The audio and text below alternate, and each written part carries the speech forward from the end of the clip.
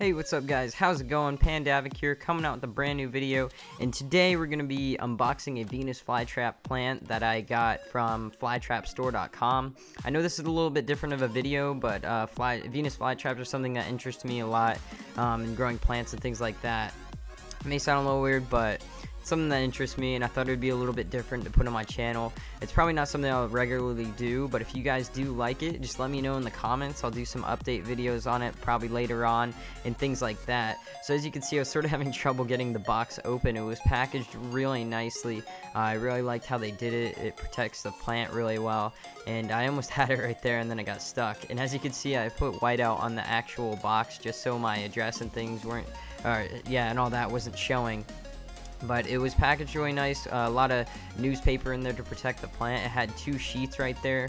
One was like a shipping and payment confirmation, and the other one is a Venus flytrap sort of care sheet, which is really cool. It just kind of says how to water it, how to care for it, what to use for water, how much sunlight it needs, things like that. So if you're really new at growing things like that, it really helps out for just learning some quick information that you can use to grow it a little bit better. But you can sort of see it right there. It's covered up by a lot of newspaper and packaging to protect it. Like I said, I really do like how they packaged it, and this one I got is called a FTS Flaming Lips. And the reason they call it FTS Flaming Lips is because it's from the Flytrap store, so FTS. It's like an exclusive one they bred, which is really cool. It's kind of unique in its own way, and you can sort of see right there FTS Flaming Lips. And the Flaming Lips comes from the coloration that the Venus flytrap actually grows, so it can grow in like yellow, orange, and red combinations of colors, and it can grow really cool when it becomes more mature. So this is a like baby starter plant. And you'll notice it's going to be a lot smaller because it's in dormant season right now, which is from like November to about February, and that's when they're kind of taking a break. They're kind of in a hibernation mode, I guess you could call it, when they're just kind of not using too much energy. They're growing really small. They're saving up to grow in the summertime and things like that. But as you can see, I was having a lot of trouble getting that top part off because I didn't want to damage the plant, but it was also connected to everything to keep the soil down, to keep anything from falling out and things like that. So it was really hard to get off, but I cut it with the knife right there, and that helped me start to wedge it out a little bit. But like I said, I didn't want to damage the plant too much, and I finally got it off right here, and a little bit of the moss or whatever is on the top of it fell out, and I just went ahead and put that back on. I think it falls out later on in the video, but now I was just trying to find like a good angle to show you guys what it looks like. And this one, like I said, it's a little baby starter plant, so it hasn't grown too big, and it is in dormant season, so it's going to stay really small.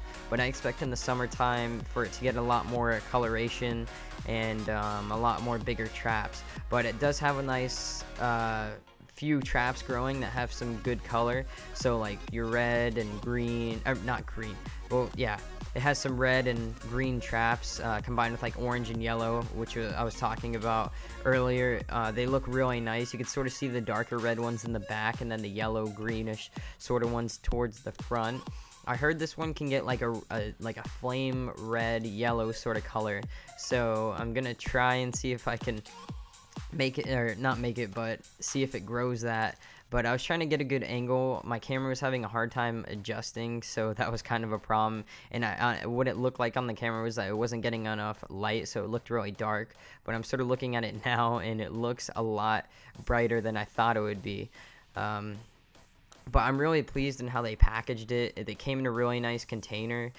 Like, it's really packaged well. Nothing's really falling out of it. It's tightly packed down, and it's also really hydrated. It got delayed in the shipping, which kind of really worried me a lot, but it actually is still really moist, and I didn't really have to water it because in a dormant season you're not really supposed to water it too much anyway.